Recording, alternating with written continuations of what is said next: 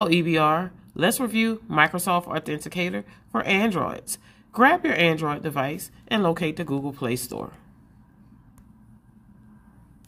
Once you've located the Google Play Store, I want you to search for the Microsoft Authenticator app.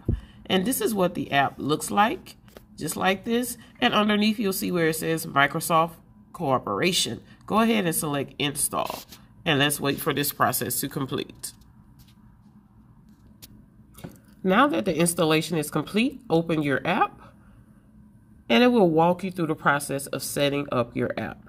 My phone is indicating that I can't turn on my notifications, so of course that's my own preference. I'll select Allow.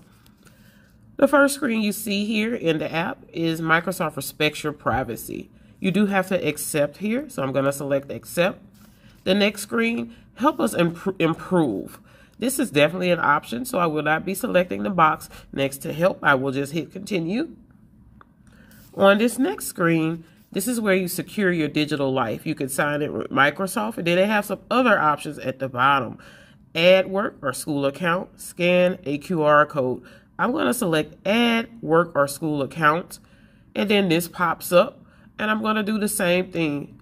Scan a QR code or sign in. Let's select sign in.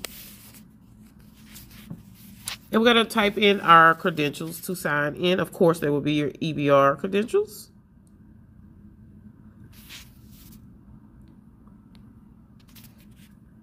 So let's get this information submitted. All right, and then let's insert our password and sign into our account. It's asking for more information. That's fine. I'm willing to provide the information, so I will select next.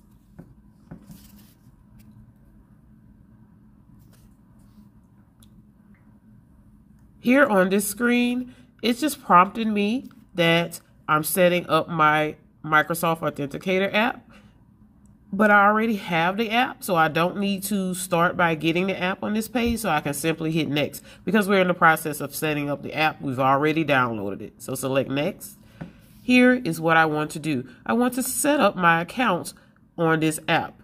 So where it says when you finish, come back to set up this experience, pair your account to the app by clicking this link. I'm going to click that link and it's pairing my app. Everything is set up and enabled and ready to go. So now when I come to this account, I'll see my information here. I'll see the one-time passcode that refreshes every 30 seconds. I'll be able to come here and always get that code to access my email anytime that Microsoft prompts me that I need to enter that to access my email. So that is the process of setting up your Android to access your email anytime the system prompts you for that code.